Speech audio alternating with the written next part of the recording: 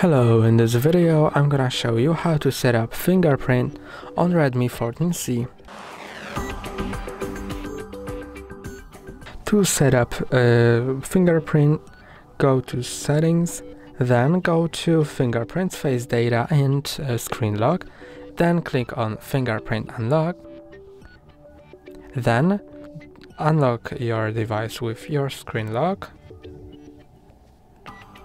And now find the fingerprint scanner, which is on the power button, tap on it, then release, and repeat a few times. Remember to move your finger slightly between each scan so it scans the whole area.